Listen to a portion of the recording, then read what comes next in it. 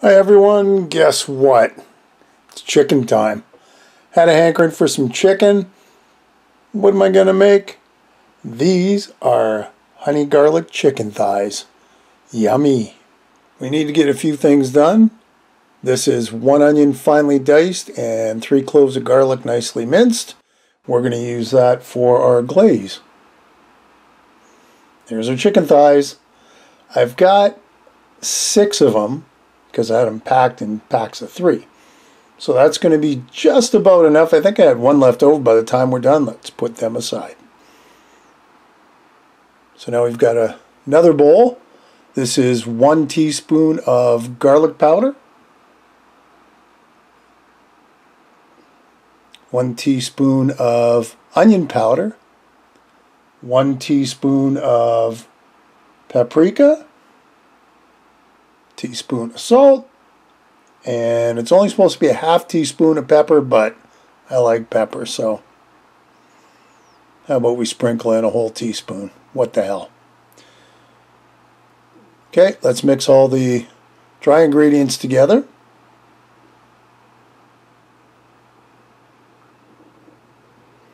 So it looks something like that.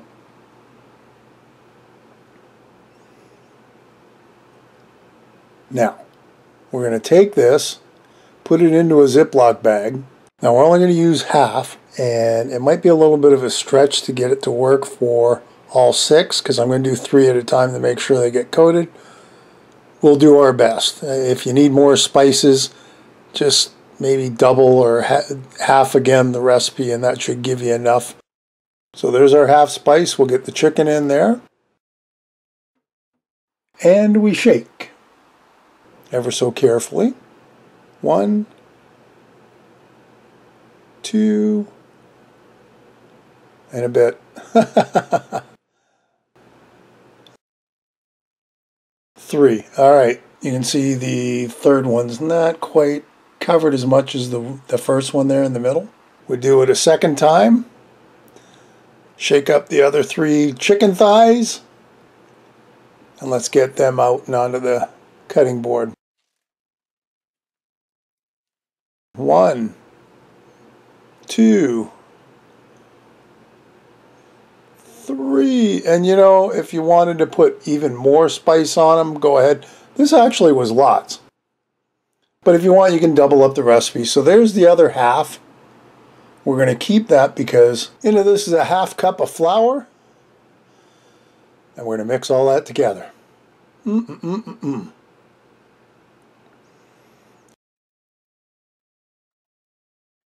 And we're going to dredge our chicken thighs. So here's our spiced up chicken thighs ready to roll. Into the flour they go. Make sure you try to cover all of it. Top, bottom, and the sides, right? And it doesn't look like much in the way of flour and spices, but there's lots right there. Don't forget, you've already spiced them up a bit. So this is like double duty. Duty.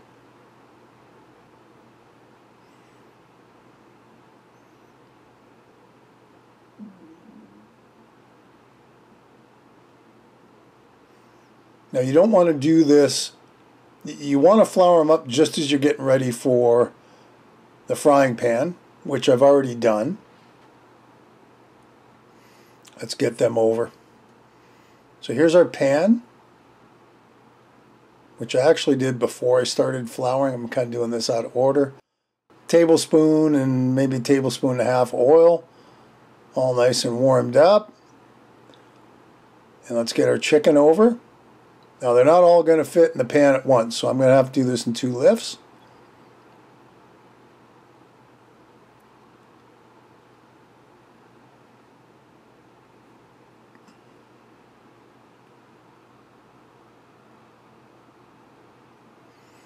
And we're going to let them go for 3 to 4 minutes. Just like that. Then we'll flip it.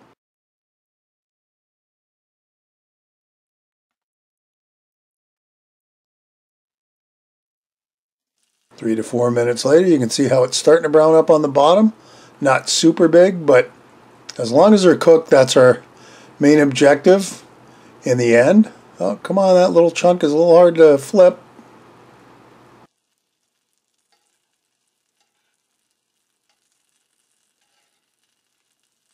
I guess if I really wanted to put more oil in, but the idea is just to kind of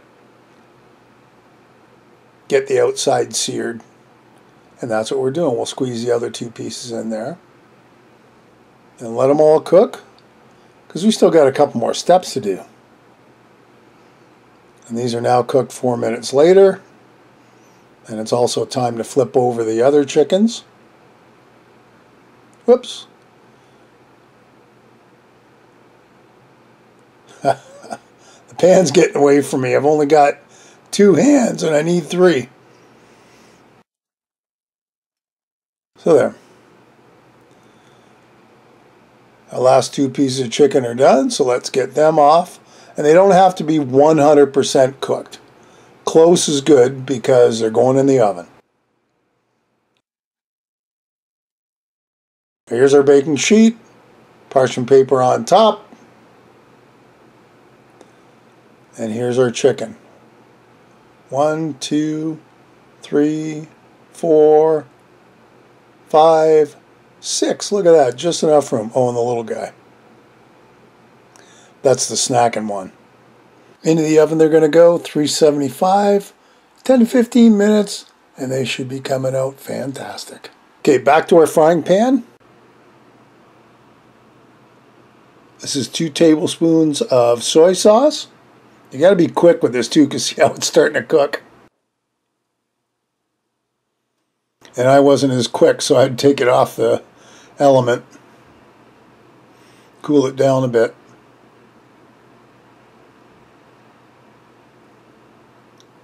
It's 2 tablespoons of white vinegar. The onions we chopped up earlier. And of course the garlic. And we're going to combine all that around.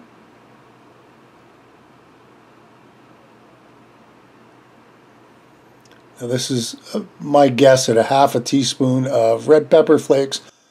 But if you don't like it super spicy, don't, because that was plenty. My daughter was complaining about how spicy it was. I thought it was just right. And last but not least, a 1/4 cup of honey. My buddy Al's honey, of course. Nothing but the best. I got the local bees making honey for me. Gotta love it. Okay, now we just got to mix all this together.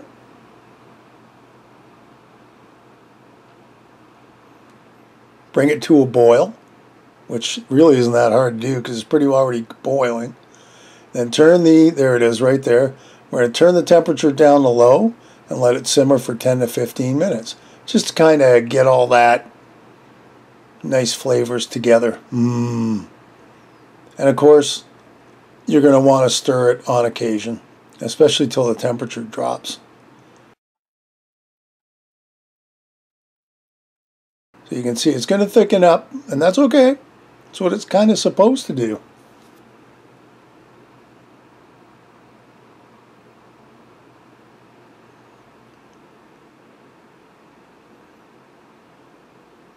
There. That's kind of looking good. And I think our chicken's just about ready to come out of the oven. Kind of worked out good that way. Yeah, you can see here how it's getting a little thicker, a little thicker. I would imagine if I kept it for longer, it might even get a little thicker. But we'll take that off the element. Here's our chicken fresh out of the oven-ish. And we're going to put it in a bowl just to make it easier to coat these things. Of course, I've done it before with sauces and that. It's not that hard. It's fairly easy to do it. However, I didn't take into account there was honey in this sauce. So I tried to spread it out over all of them, as you can see. Because there's not a ton of it, right? You only got maybe 6 tablespoons worth of sauce altogether. Maybe a little more, but it wasn't much. And now I got to coat 6 pieces of chicken. So I started mixing it around like that. and that tends to work, but wasn't working the way I wanted to. So I thought, well, I'll just grab my tongs and just kind of mix her up by hand a little bit, trying to be careful I didn't rip apart the cooked chicken thighs, which by this time they are nice and cooked. They're actually really juicy too. That searing at the beginning helps a lot. Let's get a couple onto the plate. There's one with a little piece that came off. And there's the other one. There you go. That's honey garlic chicken thighs. It's a great meal to have. And I hope you'll give it a try. Hey, another great recipe. I hope you'll give it a try. Leave me a comment below, one way or the other. Listen, if you haven't subscribed, hit the subscribe button and hit the bell, because that'll tell you the next time I upload a video. Feel free to share this and any of my other videos. And thanks for stopping by and watching. We'll see you next time. Bye-bye.